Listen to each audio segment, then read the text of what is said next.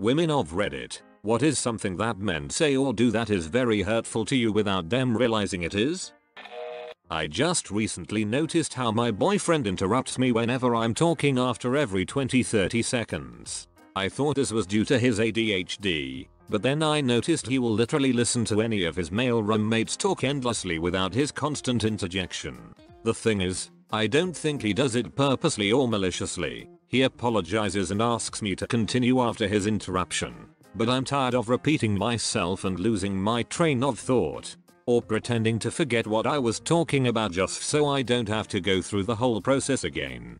My ex did this, and what bothered me more than that was the hypocrisy. If I ever interrupted him, even to add on to what he was saying, he would stop talking and look theatrically annoyed at me, as if I had disrespected him in some significant way. But if he stopped me in the middle of a thought, he never acknowledged or even noticed it.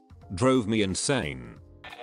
I get cut off a lot, so I've pretty much stopped talking to everybody. What's the point of wasting my breath, right? My ex used to do that constantly, so I decided to just continue my sentence with escalating loudness until he backed off. It's so annoying. In an entirely different context, I've ended up doing this a number of times on the phone at work. People will call my organization with questions, and there have been a couple men who have called me with questions and then keep interrupting while I'm answering. While I'm stuck doing the polite work voicing in that situation. There have been a few times when a phone call dragged on so damned long due to some guy not letting me speak to answer the question that he called me to ask that I've just raised my voice and kept talking when they try to butt in. It's the only damn thing that works. You're so cute when you get angry. I had people tell me that a few times, including lovers and family members. Always men, for some reason. I am a very tiny woman that looks 10 years younger than my actual age, and this always gets to me. I only very rarely get really angry, and when I do it's because something feels deeply, fundamentally wrong. I'm not cute, I'm angry. I'm devastated and you're not listening, nor taking my feelings, nor the unacceptable situation, nor logic in account. Whenever someone tells me that, I could cry for the injustice of it all. None of those who said it understood why I hated it. Now I usually fake to be unaffected and reply something like, okay, we'll talk later when your brain works again, and leave. But I can never really forgive them for it. Your reply is, I'm cute all the time, you dumbass. When men feel like they have to test women when they mention that they have interests that are typically considered masculine. I'm a huge American football fan and have been playing for almost a decade now, but sometimes when I tell men about it, they're all like, oh really? Name all of the, insert team name here, s previous coaches or something like that. When I started studying IT, on the first day my class had an introduction round where we told a little about ourselves. When it was my turn I mentioned that I like to play video games in my free time. A guy immediately asked me what I play. I said all kinds really, but that I had just gotten a Wii and had been mostly playing Mario Kart and some other games on it lately. This made him chuckle and cast a glance towards the other guys in the class in an almost theatrical fashion while leaning back in his chair and crossing his arms, clearly very pleased with himself. I wasn't prepared to list my entire gaming history to defend my right to be a real gamer girl TM, so I guess I failed his test with my casual answer. I just felt confused by his reaction. Female gamer here as well. I can relate. I also play all sorts of games. I've been a gamer for more than 20 years and I've also worked in the gaming industry. But some men are still not taking me seriously. I run a YouTube channel and people requested a game collection video. So I showed them a part of my collection and gave my opinion on the games. Very specific stuff. So it should have been obvious that I've played the games. But nope. People still called me a fake gamer and stuff like that, because women don't play video games and don't have collections like that.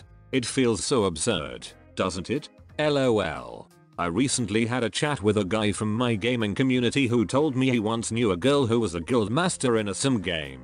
Like he was telling me about seeing a unicorn or something. I told him there was nothing unusual about that and I had also been a GM in several games before.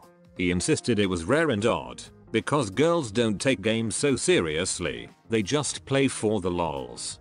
I don't think I've still managed to convince him otherwise. Isn't that how you're supposed to play? To have fun? Are you on your period? When I'm angry and then not listen to a word I'm saying. My mum used to do this to me when I was younger. It hurt so much more coming from her. My mum still does it in comparable things. I even partially get it. Teenagers on their periods are surely horrible, but it just completely devalues your feelings, and it was never the case. While not the same, I'm on antidepressants, and every time I get angry at something it's "have you been taking your meds?" It's why I didn't want to tell anybody in my family about my depression, because every time I get angry at them it has to do with that, not them being complete cunts. Many of my male friends or acquaintances, and even my dad, like to talk to my husband about how his job is going, but rarely ask me about mine. I make nearly the same paycheck and have a fairly interesting job that I've worked hard to get, but I think they think I'd rather talk about my social life, family, or hobbies before anything else. It's sad to not be questioned about something I spend all day doing. Another parent in our group used a dressmaking analogy to explain something to me about fixing boat trailers. I asked him why he did that, and he said he wanted to use something I could relate to. I said, "You've known me for about 2 years. You do know I have an engineering degree, right?" No, he didn't know that, because he'd never bothered to find out anything beyond mom. Luckily, he took it good-naturedly and his wife gave me a high five. My husband and I go to social and charity events from time to time, and we have a standing $5 bet that no one will ask me what I do. I've only lost one time, and it was another woman who asked me. For the record, we both have long-standing careers in the same industry and make about the same. I've started to avoid asking people what they do for a living. It's awkward most of the time, leads to relatively boring conversations, and half the time is a mental sizing up of the other person. I prefer to ask people what they do for fun. I think that's awesome. And yeah, it's sometimes boring, sometimes not. But I think the point here is that men get asked what they do, and women don't. I like your solution. I have a similar story to this that still bothers me. I was a registered vet tech in cardiac specialty years ago. My boyfriend at the time went to school for EMT, but kept failing the boards. We were all talking about dogs, and my dad asked him a medical question about dogs. He gave a stupid freaking answer that was incorrect and was accepted. I didn't even bother, I just walked away, I was so angry. So I'm studying something that could be classified as very feminine. And my boyfriend is studying something that would be classified as male dominated, and sometimes when we're arguing about how we need to clean and we just don't have the time, he says that what he's doing is much more difficult than what I'm doing. That's really hurtful. All these people arguing about whether or not his course is actually more difficult than yours are missing the point. My partner would never say something deliberately hurtful to me like that, in the heat of the moment or not. Rather, he makes a point to constantly tell me how proud he is of me for working so hard and studying so well. If everything else is going well for you and you think he regrets saying something to hurt you as soon as he says it, that's something you can work with. Maybe discuss getting a weekly cleaner if most of it is stress related. If not, I'd reevaluate your relationship. I haven't been able to work for a while because I'm waiting on my green card. My husband is in law school, and before COVID he was in school 8-3 every day, and then he would be studying at home until around 7 PM, sometimes later. I do most of the housework. Naturally, given that I have way more free time than him, I volunteered 5 days a week, but not all day. But he also contributes, tidies up, washes dishes, helps with our dog, grocery shops for us, etc. We have mutual respect for each other, and even though I'm obviously not doing any work as difficult as law school, it's not my job to mother him, clean up after him, tend to his every need. If your boyf is using differences in your studies as collateral in arguments, using it to create a hierarchy in your relationship, and using his supposedly more difficult subject to shirk away from his responsibilities in the house, then he needs to grow up. My dad once told me, "You'll make a man very happy one day, because I'm thrifty and don't spend a lot of money." I told him it won't matter if I'm thrifty or not, because I'll be making my own money. Being thrifty is a good trait for either gender. It takes a lot to get me angry, but anytime a guy tries to push me into doing something it rubs me the wrong way. It could be something super innocent, but if I say no and he keeps trying to pressure me into doing it, it shows that he has no respect for me or what I want, and only cares about getting what he wants. Unfortunately a lot of guys do it. It's like a game to them to see how far they can get. I have had dudes try to talk me into relationships or dates or whatever. Like, really? You want to hang out with someone who ostensibly does not want to hang out with you? I'm not going to change my mind, no matter what the shitty Hollywood rom-coms you've been watching tell you. It's infuriating, because now my boundaries are being crossed, and you obviously don't value my thoughts on the matter, like I don't know my own mind, heart and desires. As if your needs supersede my own. Just don't.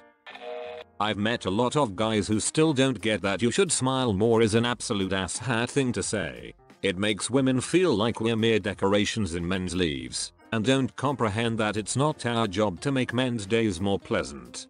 I work with an older guy, 62, who has a bad habit of doing this. The first couple times he said it I just said no. The third time I said, don't tell me what to do with my face. The fourth time, I sat him down and explained why I, and likely most of the other women he's been saying it to for 6 decades hate being told to smile. The fifth time I heard him say it, he said it to one of our co-workers who was walking past him, and I sternly said, don't tell women to smile. He kind of laughed and said sorry I forgot. The kicker? We work in a funeral home. Not a lot of workplaces where it is more inappropriate to say that kind of shit to people. The second time he said it to me, we were standing in a hospital morgue waiting for security to bring a body out. What the frick, Greg?